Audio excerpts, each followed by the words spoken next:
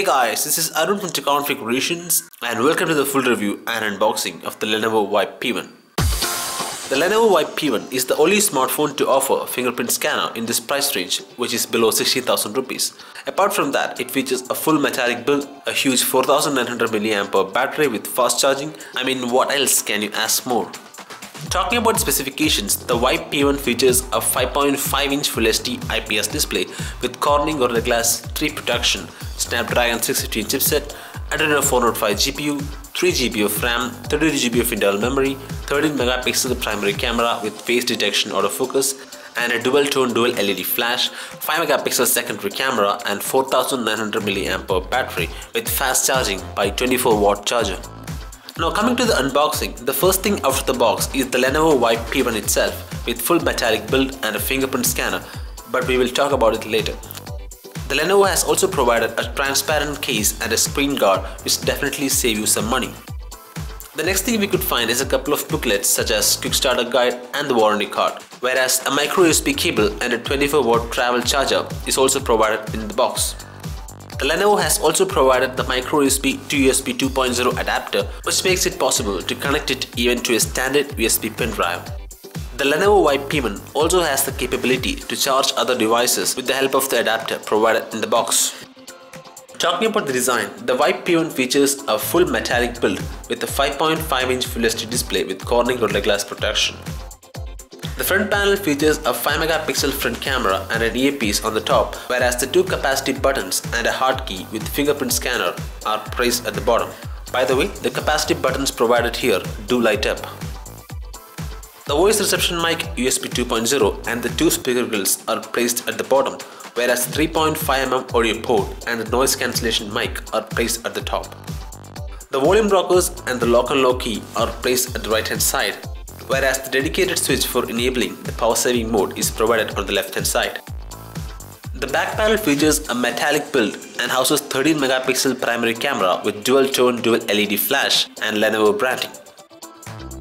Removing the top plastic cap reveals a SIM tray which can support 2 nano SIM, both of which can support LTE connectivity, and a micro SD card slot which is expandable up to 128 GB.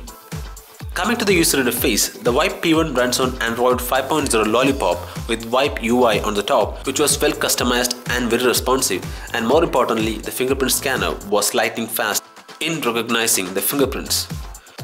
The new Vibe UI also features an option to choose between two different launchers, the Vibe UI launcher without app drawer or Android Lollipop launcher with dedicated app drawer.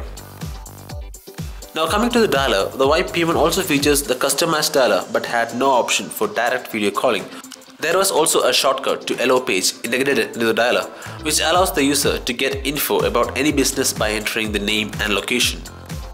The messaging application does support SwiftKey and had no lag or delay in texting, whereas the drop-down menu was also heavily customized with a ton of quick toggle icons such as NFC, screenshot, cast screen, flashlight, and also had option to add or rearrange some icons if you want.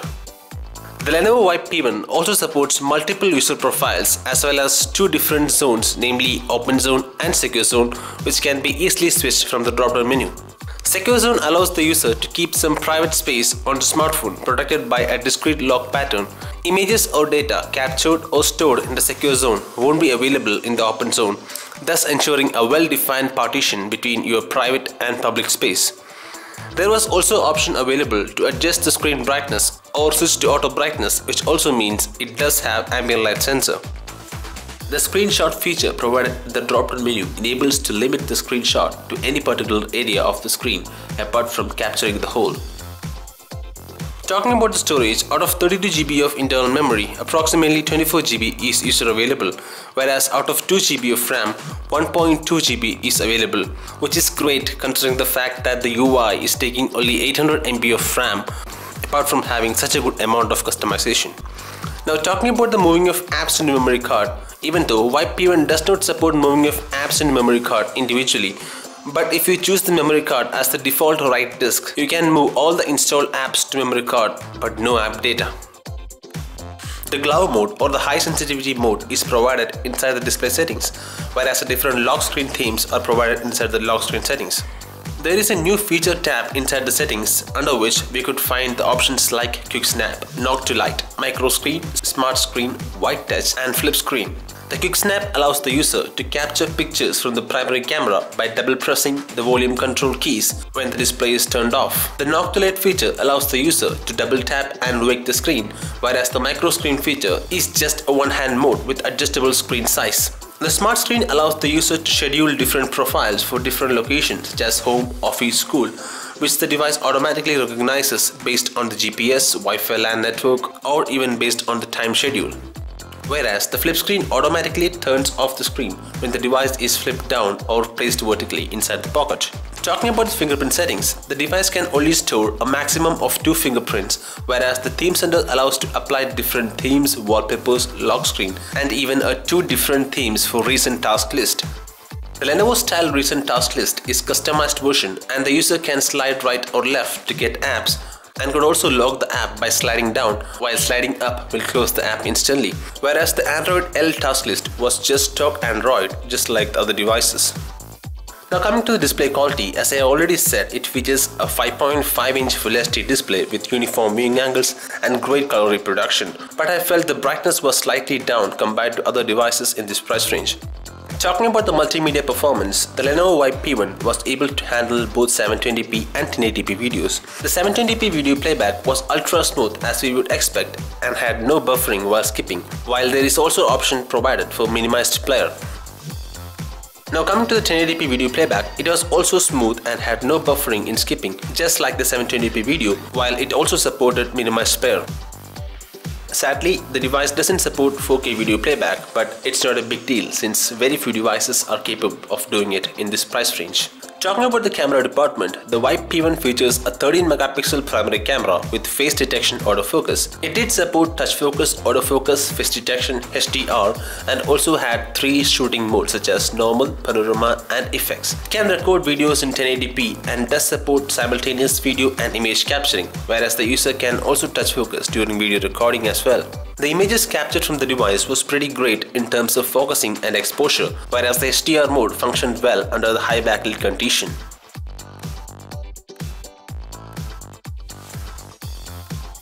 The secondary camera on Vibe P1 features a 5-megapixel sensor, and it does support touch focus, face detection, and had 3 capturing modes such as touch, timer, and auto selfie.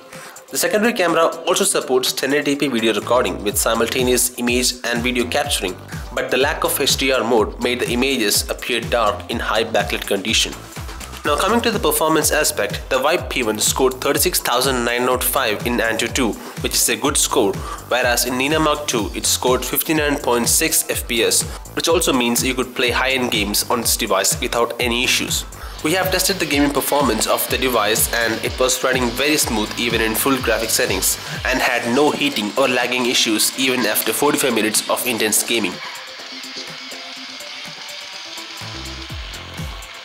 Talking about the browsing performance, since there was no dedicated browser, we had to do the test in the Chrome browser itself. The pages loaded very fast and had no jitteriness even in fast zooming, but the jQuery transition effects provided on our official page was slightly jittery.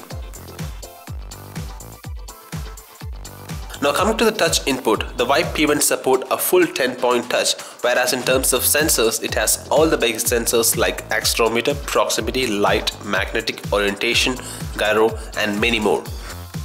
The Vibe P1 also supported LED notification light, and as I already said, it does support OTG connectivity. Now coming to the battery test, we were able to fully charge the device in 1 hour 30 minutes, which is totally awesome considering the fact that it is having 4900 mAh battery, but all credits goes to the fast charging technology with 24-watt charger.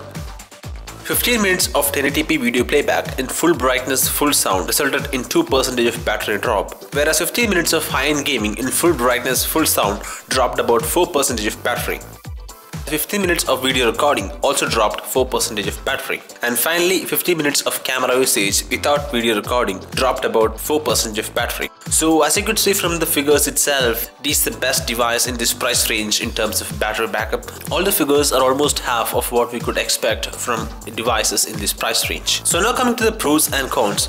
The first positive thing about the device is that it supports 4G connectivity on both SIM. Second positive thing is that it features a 5.5-inch 1080p display, which was totally great in terms of viewing angles. The third positive thing is that it features a Gorilla Glass 3 protection and a full metallic build, which ensure very high durability of this device. The fourth positive thing is that it features a fingerprint scanner, which is totally unique in this price range and was very quick and accurate in terms of recognition. The fifth positive thing is that it features a great processor, which is Snapdragon 615, which had no heating issues or lagging issues in our test. The sixth positive thing is that it features a 32GB internal memory, which is expandable up to 128GB. Seventh positive thing is the good camera, as we already know it features a 13-megapixel primary camera and a 5-megapixel secondary camera, which was very good in terms of performance. Eighth positive thing is that it does support OTG connectivity and had all the basic sensors. The ninth positive thing is the well-customized UI, which was very responsive. The 10th positive thing is the huge 4900 mAh battery with fast charging technology, which makes it stand out from any other devices in this price range. Now, talking about the cons, the first thing I would like to mention is the display brightness. I feel the display brightness of the device was slightly low compared to other devices in this price range. The second negative thing is that out of the 2 speaker grills provided at the bottom, only one is functional, so that is little demerit. Third negative thing is that it does not support HDR mode on the front camera, which I think they should have provided. And the last and final negative thing I could find is that the device doesn't support 4K video playback. So guys, that's pretty much about the review, unboxing and pros and cons of the Lenovo Vibe P1. If you have any more questions, you can just comment it below. I usually try to answer each and every one of them. If you want more information about this device, you can just log on to our website. The link is provided in the description. So thanks for watching this video, and if you like this video, please hit like and stay subscribed. Thank you.